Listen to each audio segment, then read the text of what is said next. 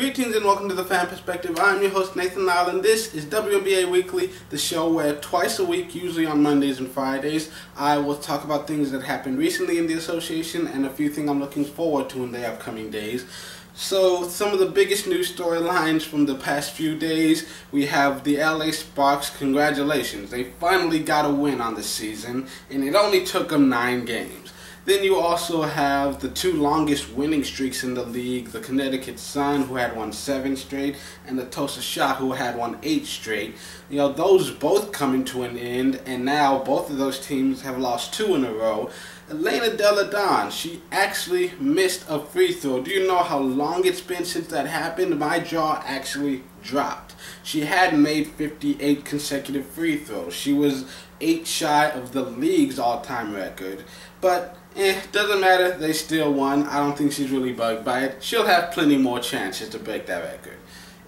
And then some of the biggest news, possibly the biggest news, is just that, wow, unfortunately for the Tulsa Shock, Skylar Diggins, she is going to miss the remainder of the season with a torn ACL. And I feel bad for her. She's an amazing playmaker, one of my favorites to watch. And the Shock have been doing so amazingly well, and they are now winless without her in the lineup. And you know, already now piling that onto their already injured roster, you've got Gloria Johnson already sitting out the rest of the season. Odyssey Sims went down early with her leg injury, and now Skylar Diggins, who was in the running for MVP. The Shock are going to struggle, and honestly, as of right now, it looks like it could be another 12-win season. I mean, the consolation is that, Odyssey Sims, hopefully she'll be able to get healthy and she'll return to action, and maybe they'll still be able to hang on to like that 4th playoff spot, because I need them in the playoffs. Can you imagine what Tulsa will look like if they end up missing the postseason and they end up in the lottery and they somehow win the lottery and end up getting that 1st overall pick? That's not even fair. That is just so unfair. And what if they don't even use that #1 pick? They just trade it away. What would they get in that trade? That's even worse to think about. I need Tulsa to be in the playoffs this year. So, Odyssey, come back soon. Williams, man, I got nothing but love for you, man. Get this done. I need y'all in the playoffs this year, okay? Please. And so, with all that said, let's move on to some of the games being played this week. It's 4th of July weekend. Hope you got some plans. I live in Texas.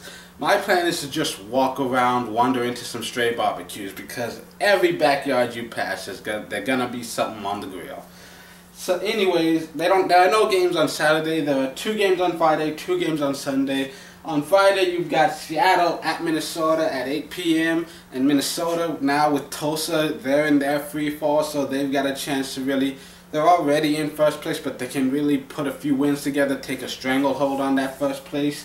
And then you've got Tulsa at Los Angeles. Both of these teams, they're going in opposite directions. LA started off the season so poorly, but their starters have been coming back. Nneka returned from injury. Tolliver returned from overseas. Phillips missed some games with injury, but she was back in the starting lineup. They're getting healthier. They're playing better. They finally got a win. The Tulsa, on the other hand, they keep losing players, and now they've started to struggle after their amazing start. So, yeah, this looks like it could be 2 in a row for LA. And then on Sunday, you've got Seattle at Atlanta at 3 p.m. And then you've got Phoenix at Los Angeles at 5 p.m.